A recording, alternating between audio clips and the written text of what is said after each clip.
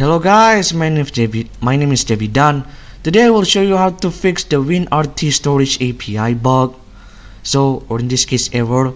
So ever notice that when you want to open your media files, like for example document, videos, audios, pictures, and when you want to open it, you will get a Winrt storage API bug, and when you right click and open it will only show up Winrt storage API.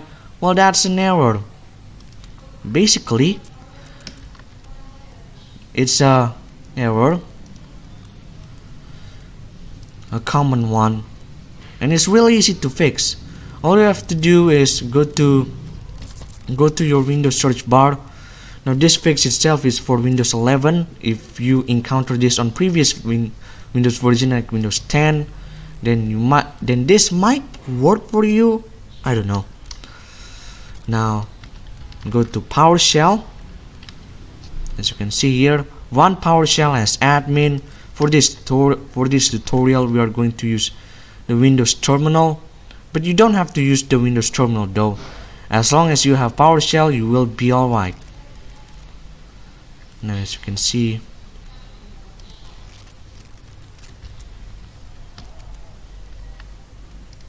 type this command right here. As you can see here, this command will be in the description down below. Now I don't want to run this command again because I already did. After that, after you run that command, you reinstall virtually every single pre-installed Windows application, like for example calculator, media player, and so on. Everything that suffers from this bug, you must reinstall it. Most of it was already available on the Windows Store, or in this case Microsoft Store. Hey, remember when Windows Store used to be called remember when Microsoft Store used to be called Windows Store? Yeah. And as you can see, media player. You search media player and open the one that was made by Microsoft Corporation right here. Just download the one that was published by Microsoft.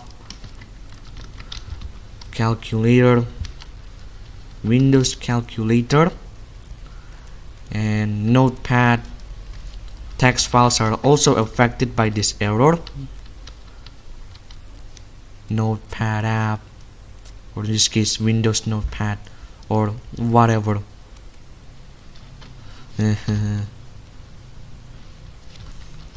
So yeah, basically you reinstall every single pre-installed Windows app out there, and that's just about it. This is how you fix the Winrt storage API bug. And that's it for now, guys. If you like this video, please subscribe, like, and comment. Thanks for watching, and I will see you in the next video. Goodbye.